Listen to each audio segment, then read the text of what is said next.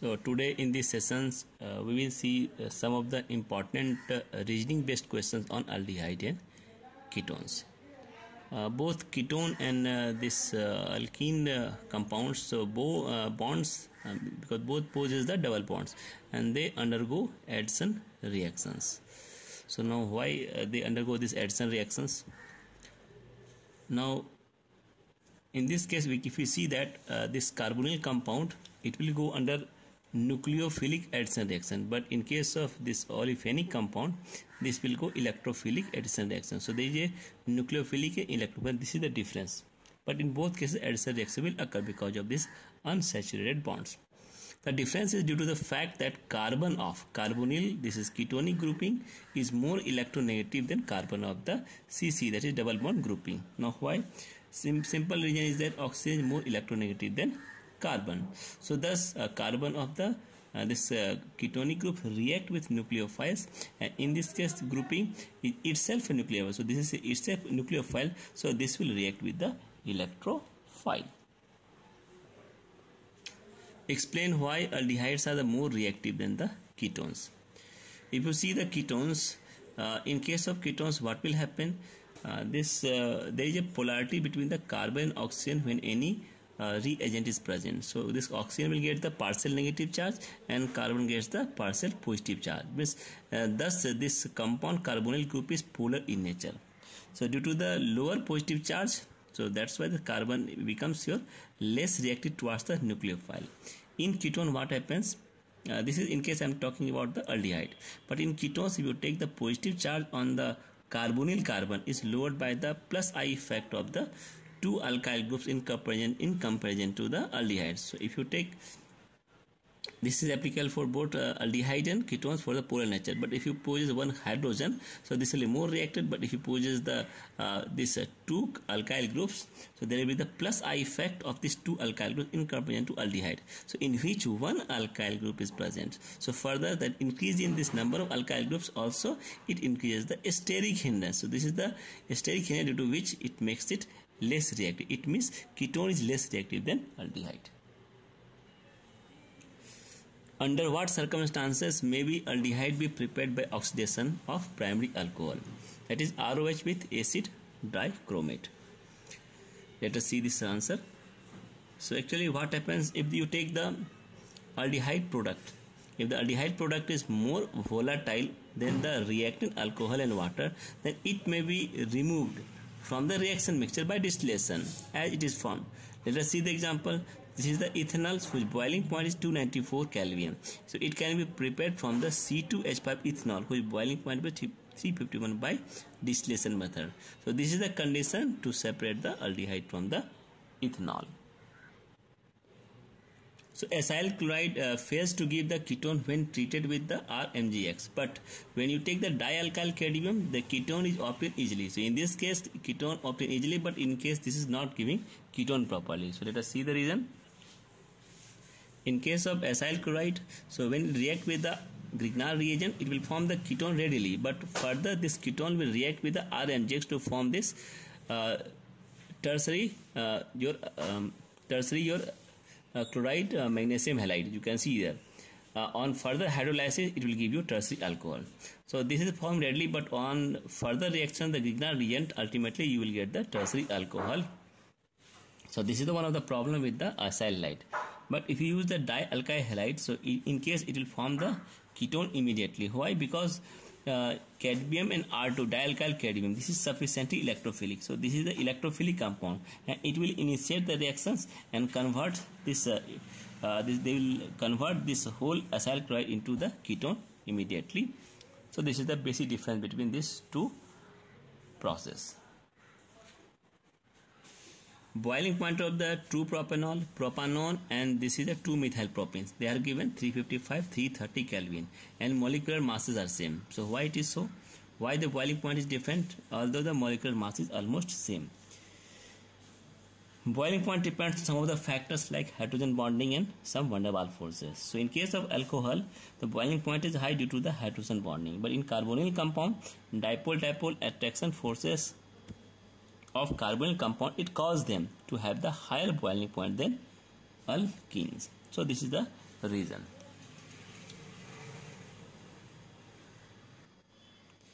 Explain why the addition of HCN to carbonyl compound is accelerated by the bases and retarded by acids. Let us see these answers. If you see the reactions, generally what happens, this is the reaction of the carbonyl compound with the CN, and it will give the addition reaction, and finally initially is the slow, then it becomes fast and you will get the cyanohydrin. So if you use the bases, in bases what will happen, CN is formed directly from the HCN, because as it removes, CN can directly attack. While in acidic medium, this HCN, that is the ionization of HCN in HCN is suppressed due to the common ion effect of the H+, and due to which what will happen, in case of acids, the addition of the HCN is generally retarded by the this carbonyl compound in presence of other strong acids. So this is the answer. Why do halogen acids like HCl, HBr, HI are readily added to this olefinic grouping, and they fail to give the addition product with ketonic group? So let us see. Actually, in case of HX, so they are readily combined to polarized molecules. So in this case, they are readily combined to this one. So they will react like this one, you can see, and they will form this reaction. So if you see this reaction, this is the addition product which is similar to gem dihydroxyl compound. Gem dihydroxyl means the carbon having two OH. So OH and OH. But in place of one OH, we can see one halogen is there. So when such case is there, OH and X, so this is unstable compounds. So they will again decompose into the original substance. So this is the reason it is failed to give addition product with alkene, why it is possible to give in case of it is easily added to this alkene, but it is failed to give the ketonic grouping. In this case, it formed this 2 OH bond, but it is not forming in case of alkene. So it is halogen acids are easily added to olefinic grouping, but fail to ketonic grouping.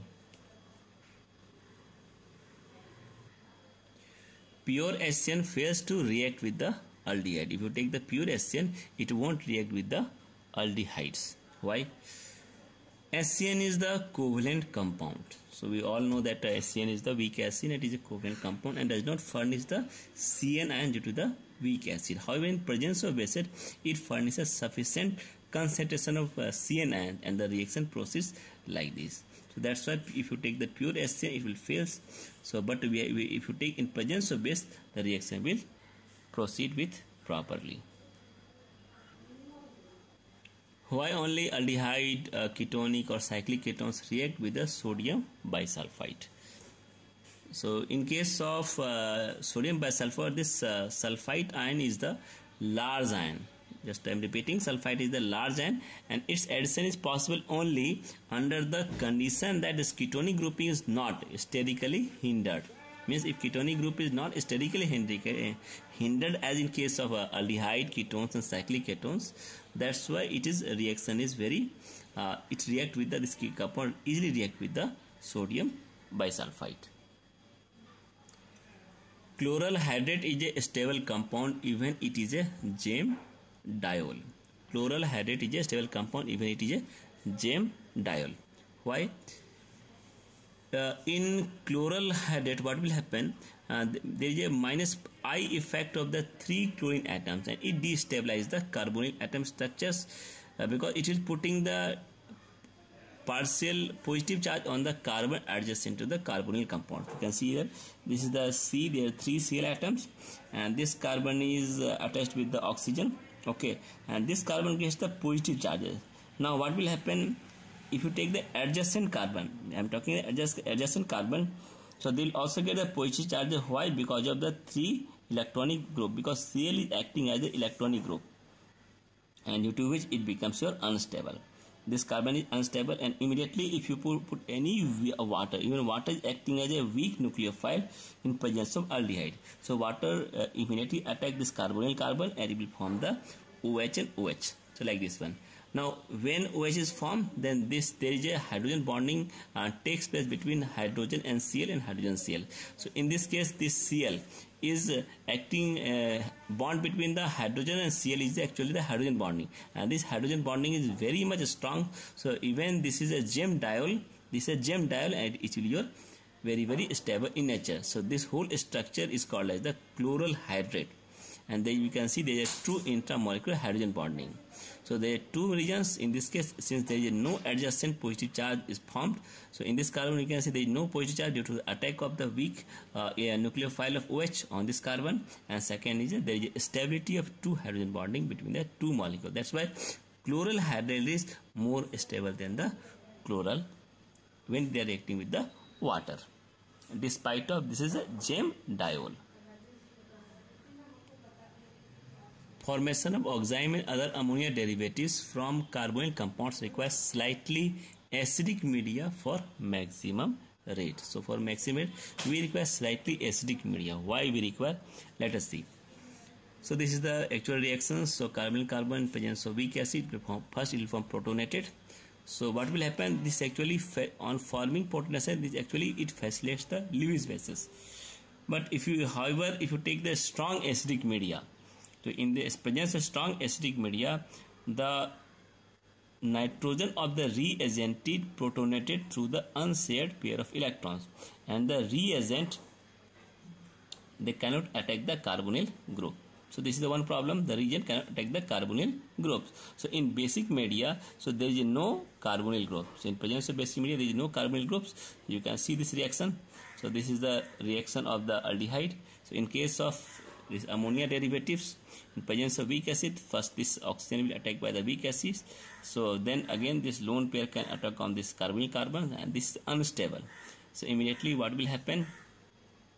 One proton is released out from this ammonia to stabilize this hydroxylamine NH2CX. This is ammonia derivatives, and again on this stabilizing we can see there is 2 OH. This one OH is there, one NH is there, and when this condition is there, this is still unstable molecules. So one OH is also eliminated from here, and it will forms the oxime.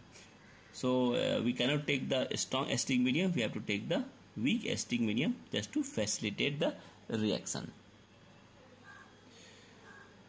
Actually, boiling point of the aldehyde, it lies between the parent alkanes and the corresponding alcohols. So why? If you see the alkanes having the low boiling point, because there is no hydrogen bonding, there is no dipole attractive forces. In case of alcohol, they have high boiling point because inter or intra hydrogen bonding both is possible in case of alcohol, so they have very high boiling point. Now come to aldehydes. Aldehydes, no hydrogen bonding, but they have the dipole forces are present due to the polar nature of the carbonyl group. So due to this polar nature of carbonyl group, one is your delta negative, one is the delta positive. So due to this nature, this is called dipole attraction. So they also creates the increase your some boiling point, but lesser than that of alcohols. Aldehyde and ketones have high dipole moment. Why they have high dipole moment? Because due to the large contribution of the polar structure, that is resonance to the hybrid. You can see under the region this will convert into negative and positive charges. So they have the due to this polar nature of this carbonyl groups, they have the high dipole moment. So this is the basically reason. Sodium bisulfite is used for the purification of aldehydes and ketones. So why? If you see the region, sodium and ketonic, they form the insoluble crystalline compound with sodium bisulfite, so which can be filtered. So these crystalline compounds are insoluble, and you can filtrate these compounds, and these on distillation with the saturated solution of sodium carbonate, and they will give you aldehyde or ketones again. So we can see this reaction. This is the ketone or aldehyde. So in presence of sodium bisulfite, you will get the insoluble crystalline substance. So this is the special identification of the carbonyl compound, ketonic or aldehyde compound, because this is insoluble, and whenever you will put any sodium carbonate or any mineral acid, again they will convert into your ketone and aldehyde. So this crystalline compound have a very sharp melting point, so due to which this is identified, the compound identified as the your aldehyde or ketones. Iodoform is obtained by the reaction of acetone with hypoiodide but not with iodide. So hypoiodide means OI negative. This is called hypoiodide, means O and I negative. So this is your monovalent anion. So let us see this reaction. Reaction is like this. So this is your ketones in presence of hypoiodide. So this is one anionic compound. So it will give you CI3COCH3 and 3OH minus. This is the reaction in iodo form. So this reaction is actually initiated by the replacement of the methyl protons. Means this is the methyl protons. Hydrogen present in this methyl is called as the methyl proton. So this whole hydrogen is replaced by this positive hydrogen, and it is converted into CI3COCH3. So again this is very good leaving group. So when again attacked by the any again strong base, so this will convert into the iodo form. This is what the reaction in iodo form reaction that you will study, that you might have studied in this iodo form reactions. Hydrogens of the aldehyde and ketones are not prepared in highly acidic medium. So we do not generally prepare in highly acidic medium. So why we cannot prepare? So let us see. So this is the ketone and hydrazine in presence of, normally we are taking the optimum pH is 3 to 5. So in this case the hydrazine react with this carbonyl compound, nucleophilic acid reaction take place, condensation and with the liberation of water molecules, and they will form this hydrazone. So actually what happens, ammonia derivatives are basics. They are basic in nature, and ammonia derivatives means this hydrazine like compound, hydrazine or oxime, all these are basic in nature. So they are easily oxidized by air. Therefore they are stored as their salt. Salt means ammonium hydroxide, HCl, etc. So whenever needed for the reaction, this ammonia derivatives is generated from the corresponding salt by the action of mild base, that is sodium acetate. So this, let us see this reaction. Reaction is like this. It goes like this. Ammonium hydroxide, HCl, this is the salt, and it is reacting with a sodium acetate, which is a mild base. So you will get ammonium hydroxide and acetic acid and NaCl. So this acetic acid is acting as a weak acid. So this weak acids liberated, it catalyzes the addition reaction. This acid only, it catalyzes the addition reaction. And however, if you take the excess acids, what will happen? Ammonia derivatives will form a salt again, and which is no longer will be acting as a nucleophilic in characters, and hence the reaction will not occur. So in strong mediums, it is no longer a nucleophilic, means it loses the characteristic of the nucleophilicity, and the reactions will not occur. That's why therefore optimum pH is needed depending upon the basicity of the ammonia derivatives and upon the reactivity of the carbonyl compounds. Generally we employ 3 to 5 pH. That's why hydrogens of CHO and ketones are not prepared in highly acidic medium. So this is our answer. Simple is that simply we can say nucleophilic characters of this carbonyl compound is lost or it decreased down.